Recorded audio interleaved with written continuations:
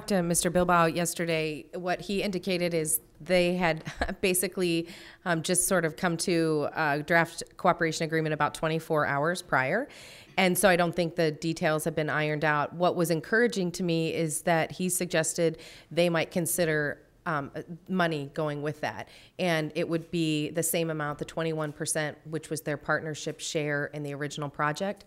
That has a little more weight than just the words on the paper. So if there are some dollars that go towards it, then that changes my perspective, and that's what I want to get more details on.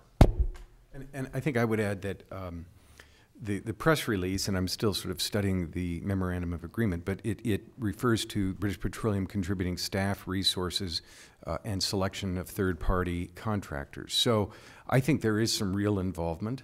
Mr. Bilbao reiterated that this is, I mean, in isolation, if you looked at it just in that way, it's one of BP's worldwide great opportunities. Now, of course, it comes with all these hurdles, but if you just look at the play, that is the gas that's there, they want to market and commercialize it, and they made that very clear yesterday.